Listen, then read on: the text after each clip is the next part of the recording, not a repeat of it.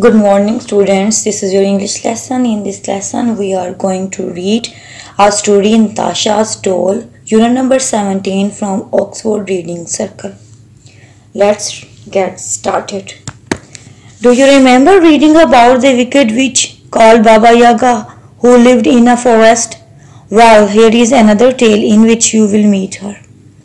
Natasha lived on the edge of a great forest. She was only 8 years old when her mother died.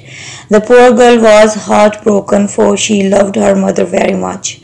All that she had to remember her mother by was a beautiful doll her mother had given her. Take great care of the doll, her mother had told her, and feed her and ask her for help whenever you are in need. But never tell anybody about her. When Natasha's mother died, her father married a woman who already had 2 daughters. The 2 girls and their mother did not love Natasha. In the hot summer, the stepmother made Natasha walk outdoors in the sun, and in the winter she found the worst jobs for her in the icy wind and snow. Natasha never complained. She kept her doll with her wherever she went, and when life became unbearable, she fed the doll and asked for help. Miraculously, all her troubles went away and her jobs were done. One day, Natasha's father went off on a long journey. Natasha was sad to see him go, because when he was around, life did not seem so harsh. That night, as darkness fell and the wind and rain howled, cry out loudly, and swirled outside the house, the stepmother set the 3 girls to work. One of the daughters was told to make lace. The second had to knit stockings, and Natasha was ordered to spin. The girls were left with 1 candle burning, and the woman went to bed. After some time, one of the daughters plucked the wick out of the candle. Wick out, fluid, moisture, and deliberately put it out. Deliberately, intentionally. "Oh dear," said the girl, "the candle has gone out and there is no wick. Whatever will mother say when she finds we haven't been able to do our work?" The other daughter said, "Natasha, go to Baba Yaga's house and get another light." Natasha shuddered, trembled, shivered. She knew about Baba Yaga, the mighty witch lived in a hut in the forest, and she rose through the air in a mortar. She was so powerful that she could crush any human who crossed her path. Now Natasha was faced with the problem. If she stayed at home, her stepmother would make her life miserable. If she went to the forest, Baba Yaga might do her greater harm. She went as she picked up her doll and a crust of bread and set off for the dark forest.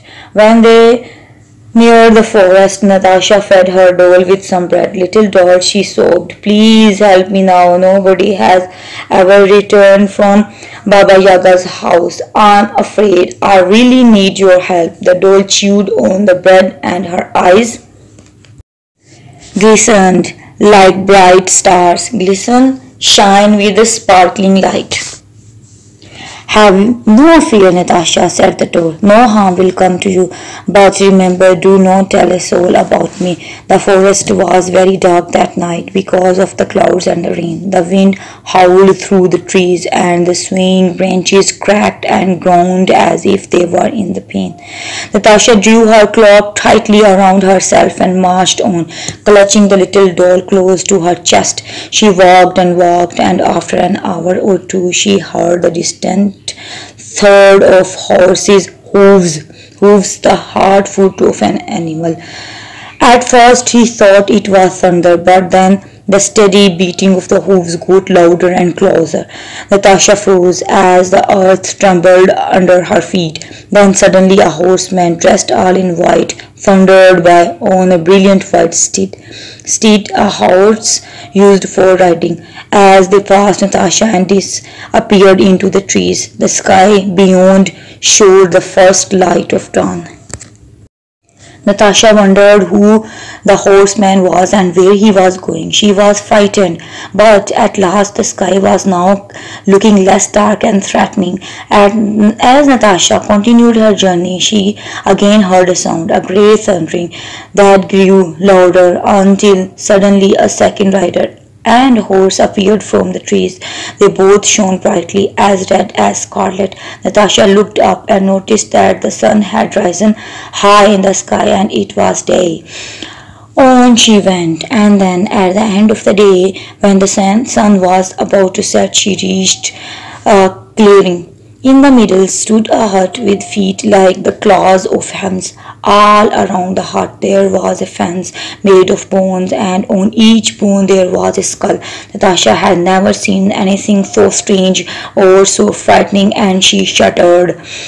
Again there was a noise, and a third horseman galloped out of the trees. The horse and rider were as black as the night. When they had disappeared, the sun went down and it became dark. Only the bones gleamed white, and the empty eye sockets of the skulls lit up like lanterns. Natasha watched in horror.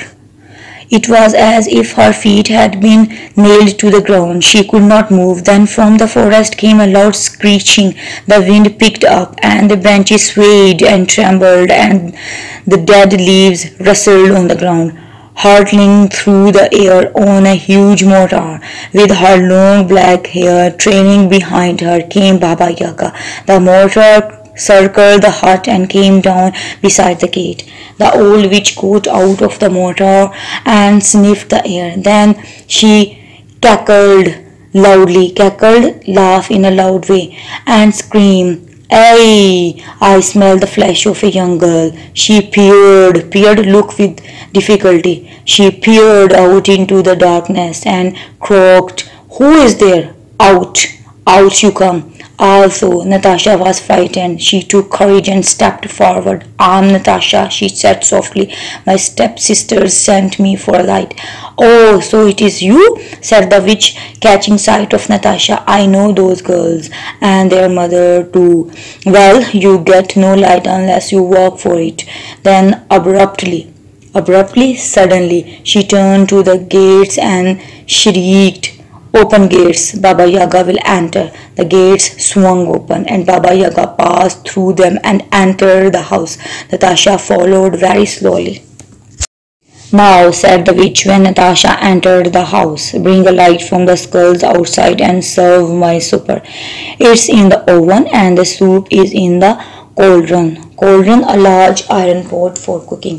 Natasha brought in a light, served the soup, and then watched in amazement as Baba Yaga gobbled eat noisily up more food than 10 men could have eaten.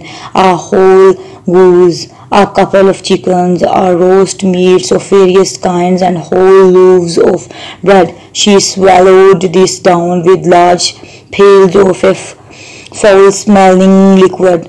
At the end of her meal, she threw Natasha a crust of bread.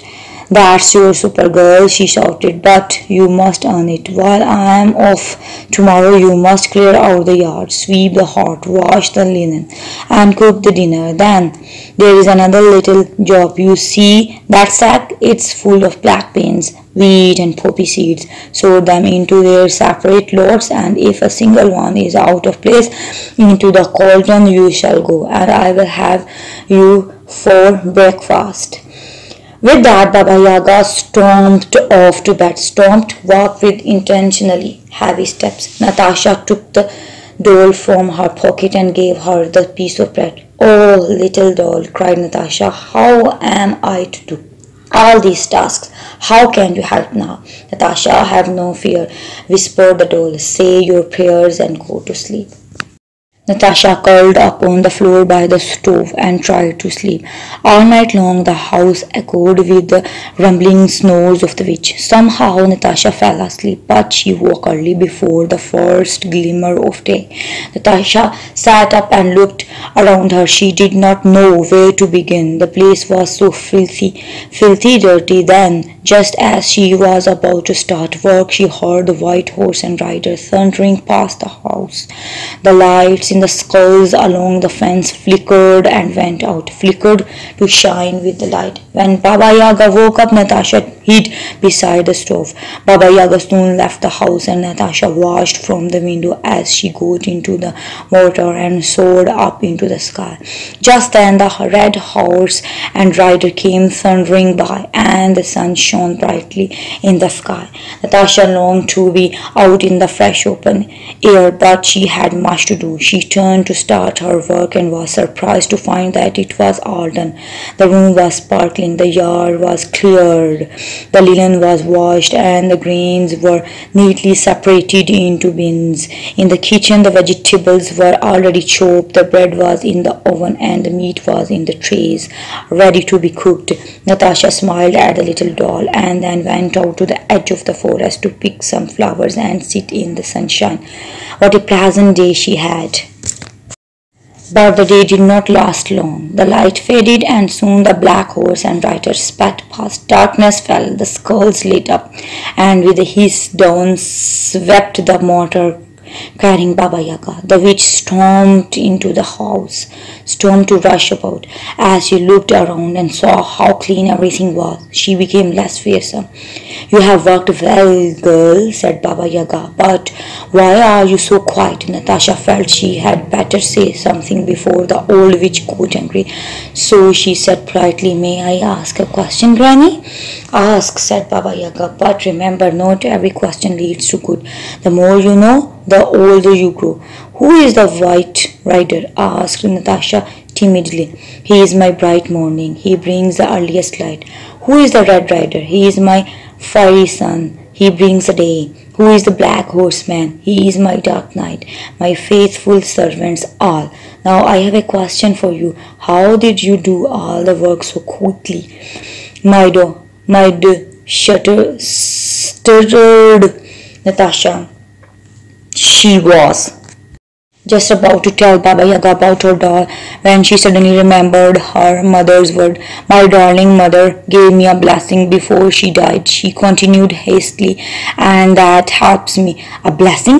shrieked Baba Yaga angrily. "I want no blessed children here. Out you get. Away, but you have earned your pay too, so take one of the skulls on your way." Natasha ran to the gate and plucked one of the skulls off the fence. She sped through the forest and did not stop till she got home. How happy she was to get home, but as she walked through the door she was greeted with a scream, not a smile. "Why have you taken so long?" shouted her stepmother. "We have been in the dark for 3 days." Natasha's stepsister snatched the skull from her hands and their mother stared into the eyes of the lighted skull. And as they stared, they crumbled slowly to the floor. In just a few moments, there was nothing left of them but 3 piles of white ash.